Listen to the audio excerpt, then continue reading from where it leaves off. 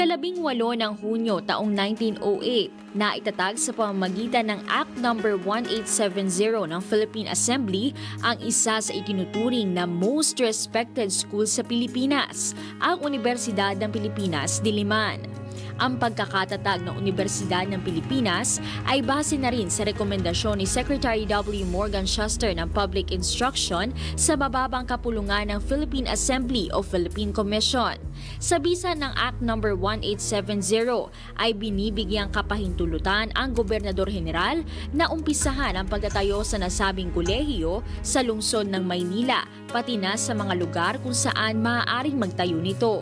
Taong 1909, nambuksan ng UP ang paaralan upang magbigay ng edukasyon sa mga kabataan. Ilan sa mga kursong maaaring kunin dito ay ang Fine Arts, Medisina at Abogasya. Ang Amerikanong si Murray Bartlett ang unang nagsilbing presidente ng pamantasan. Pero para kay Bartlett, isang Pilipino ang siyang nararapat na manilbihan bilang presidente ng Universidad ng Pilipinas.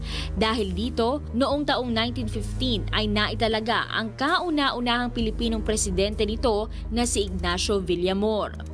Ang Universidad ng Pilipinas ay kinikilala bilang isa sa mahuhusay na educational institution hindi lamang dito sa Pilipinas, kundi maging sa ibang panig ng mundo dahil sa mataas sa kalidad ng edukasyon na itinuturo dito.